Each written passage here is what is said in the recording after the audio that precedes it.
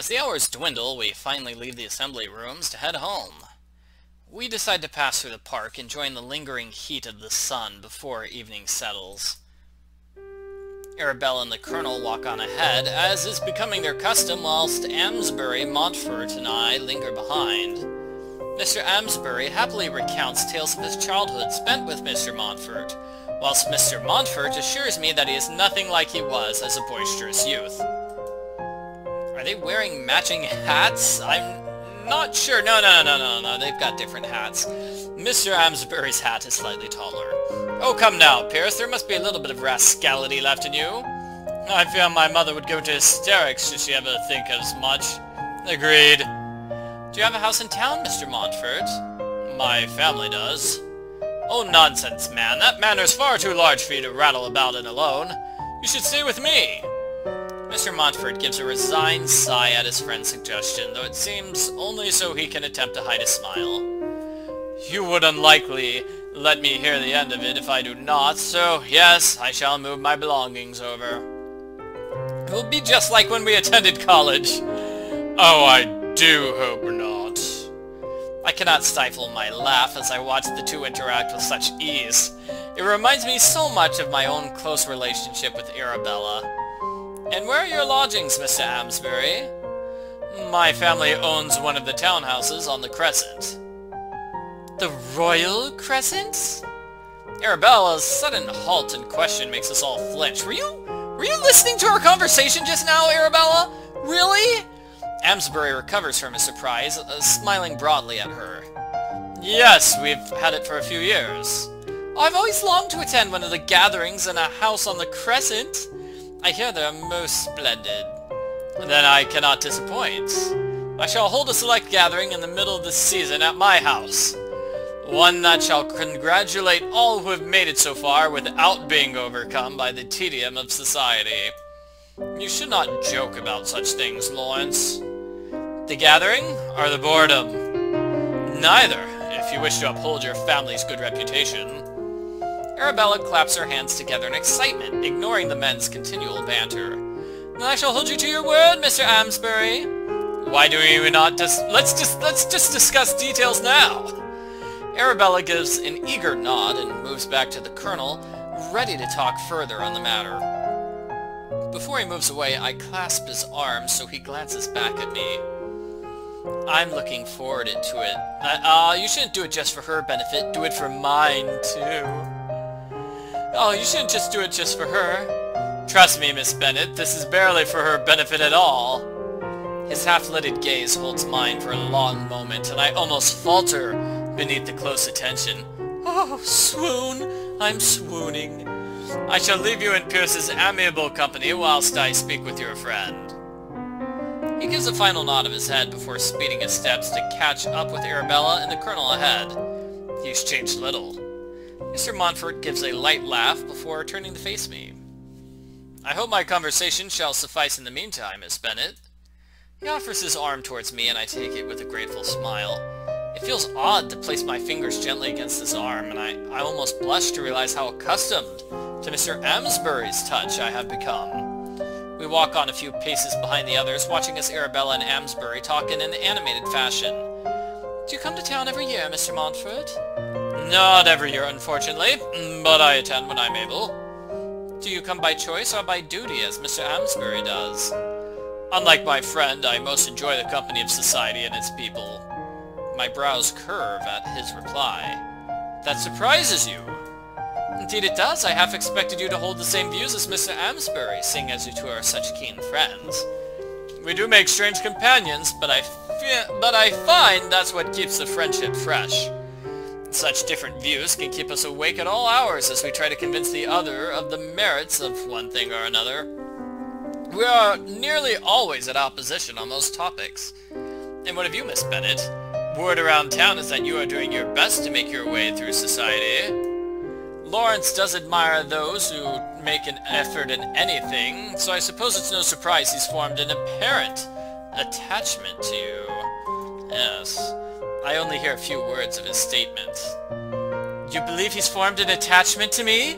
Well, isn't that obvious with that romantic scene earlier? Miss Bennet, did you not catch on to the fact that he likes you?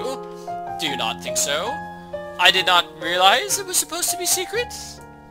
He's certainly not one for keeping things quiet, if that's what you had preferred. Maybe it is that your intentions are not the same as his. Oh no, trust me, buddy. I believe they are much the same as his. You know what? I don't want to give his best friend the wrong impression. I want his best friend to say, hey buddy, she loves you just as much as you love her. Propose already. So yes, I believe my intentions are much the same as his. I'm pleased to hear it for Lawrence's sake. He gives a small smile before speeding our steps. Let us reach the others and join in with whatever eccentric plans they are certain to have concocted.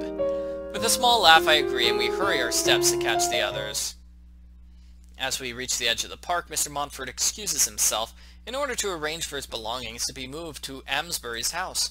With only the four of us, I am more than a little thrilled to find us pairing off. Amesbury and I speak on topics I'd never discuss with anyone save Arabella, like current literature, theology, even politics.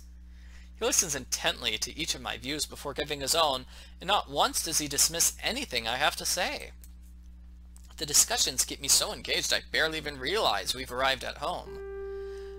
Well, your interests must have led you to have heard of a new trend of novels. Quite scandalous, some of them. Tales of eerie castles, ghosts and chains, dark secrets. Even romantic highwaymen. My father has forbade any books of that nature from the house, though my sister and I have managed to sneak a few in. You cannot believe this kind of literature really rots the mind, as others believe it does. I would say that anything that spurs the imagination is a valuable commodity. I can't believe anything that spurs the imagination is a valuable commodity. Oh, on this you agree, but my idea that horse-drawn carriages are a nuisance is too far-fetched? I can hear the teasing in his words and cannot help but smile at it. Mr. Amesbury, carriages may be a danger in some areas, but how else will people travel? I could not travel to town on foot, could I? Ah, that's true. He steps closer, closing the small gap that had been between us. And I would never wish anything that would have kept me from meeting you. Oh my. I stuttered a reply, only able to feel the heat of his body as he is so close. Because my absence would have allowed you to think you are right on all things? Because you engage me in all ways, Miss Bennet. Oh my! I feel a rush of heat flood my cheeks, and I have to glance away for fear of being hypnotized by him. By his beauty, by his wonderfulness. His focus remains trained on me, even the chill breeze is not enough to stifle the heated air that clings about us. I let out a small breath through parted lips, then watch as his gaze drops to them. Drops to my lips! Would you allow... Catherine, we really should let the gentleman be— Oh, come on, Arabella, come on! You can't interrupt! He was about to ask permission to kiss me goodbye, and then you had to ruin it, Arabella. Oh, no. At the sudden call from Arabella, I take a stumbling step back from Mr. Amesbury, hoping to find my wits again. Oh, of course, And he's not very happy anymore. I smile at Mr. Amesbury, struggling to keep the moment from my thoughts. Good night? Good night, Miss Bennet. I truly hope to see you soon. He tips the hat, staring at me for a moment longer, before turning away to walk off with Colonel Foxley down the shadowed street. I watch him go before noticing Arabella step up beside me. Quite the progressive thinker, is he not, your Mr. Amesbury? You should not say he's mine, Arabella. People will think you're serious. I believe his intentions towards you are a much bolder declaration than my statement. She smiles at me, though I can see a serious concern in her eyes. He's a wonderful man and comes from a good family and reputation. Just be careful not to be swept up in his way of thinking yourself. Society isn't quite ready for people of his mindset, and I would hate to think of you gaining the annoyance of society for his sake. You worry too much for me, Arabella. I've known him for so short a time, nothing serious has yet come of it. And something serious would have happened if you hadn't interrupted. It only takes a moment if it's true, Catherine. She takes my hand gently and smiles. Let's get inside. I'm quite chilled without the presence of Colonel Foxley to keep me warm.